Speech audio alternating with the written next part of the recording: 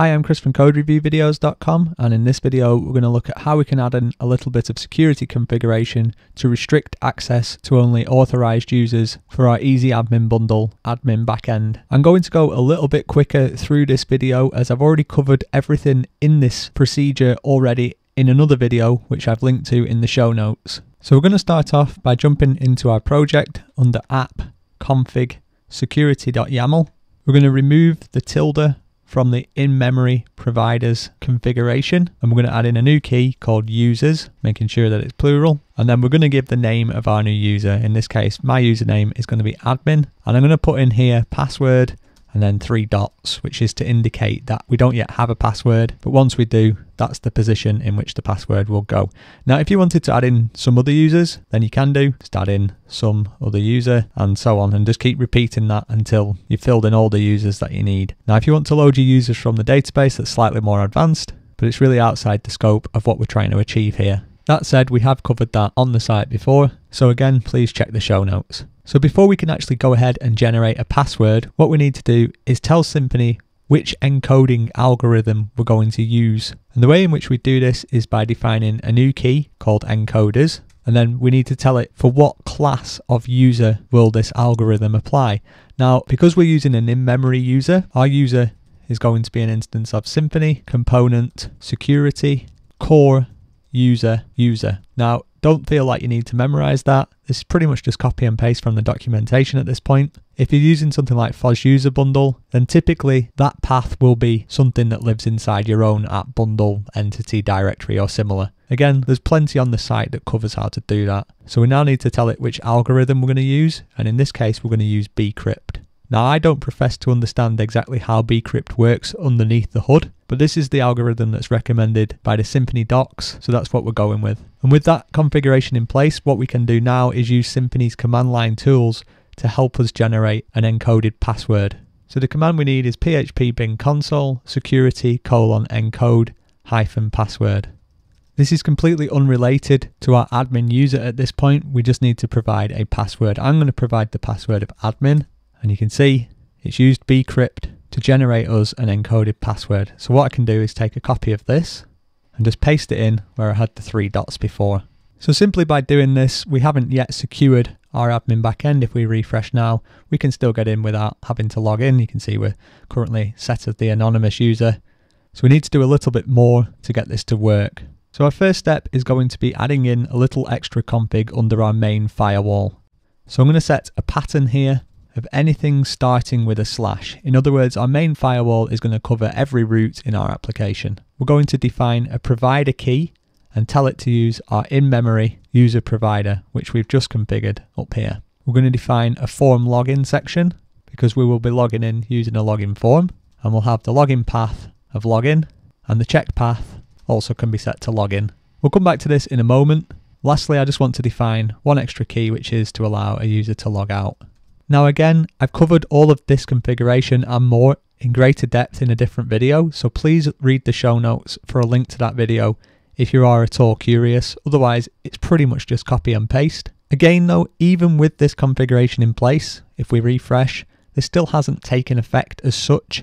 All we're doing now is we're saying that our main firewall should affect every route, but we haven't told Symfony which route we want to secure.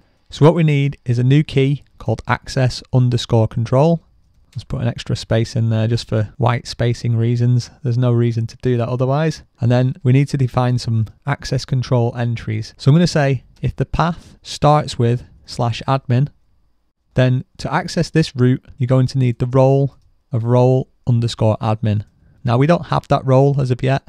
And to actually get that role is really straightforward, but I'm going to leave it off just to begin with, just to show you what happens if you don't have it. So we'll define 2 more of these access control entries. We'll have one for /login because it's best to be explicit about this. In fact, I'll take off the trailing slash there and just make sure that the match here is exact for just /login. Anything that comes after there would be ignored. And we'll say for this /login route, you'd need the role of is authenticated anonymously, which is pretty tricky to spell, but all it means is basically you're not actually logged in. And again, it's best to define a sort of a catch-all route, which is just to say that anything that we haven't secured, you can get access to without any specific role. Okay, with that in place, if we refresh now, we are directed to our login screen.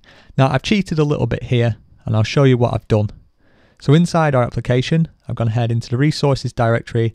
I've defined a new template called login.html.twig, and all of this is in the show notes. So again, it's pretty much just copy and paste. This is a standard HTML form. Our action points to the path of login. We'll have a look at that in a sec. The critical piece are the names of the two inputs. So we have our username input here, and it has to have the name of underscore username, and it has to have the name of underscore password, and Symfony will look for these field names on form submission to get the appropriate data. Now we can change those values, and again, that's covered in the linked to video, but we're just going with the defaults here. And likewise, I've had to create a new controller, which is really quite straightforward. Just under our controller directory, I've called it the security controller, and I've defined in here two routes /login.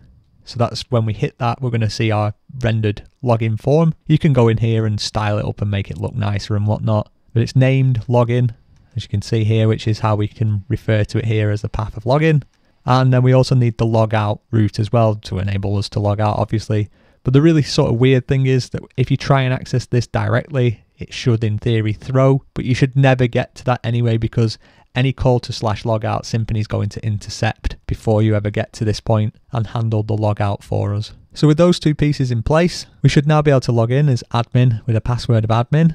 And we do, and we log in, and yet we're still getting that access denied, which is a little bit funky. But the reason for that is because we've not got the right security role. So if we go to the security.yaml file, and under here, we define a new key called roles, and we set one role. You can have a list of roles, but we set one role here, which is the role of admin.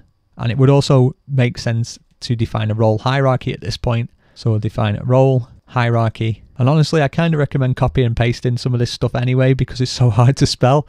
But anyway, we're going to say our role admin is going to get all the same privileges as a role user. Now, a role user is the default role given to any logged in user. So essentially our admin is going to get some additional privileges to the standard user in effect. So now let's try and access this. You can see we can access it just fine, and we're logged in as our admin user. We can sign out, and when we do, that all works as expected. And now again, we hit back to the admin route and we get directed to our login and so on.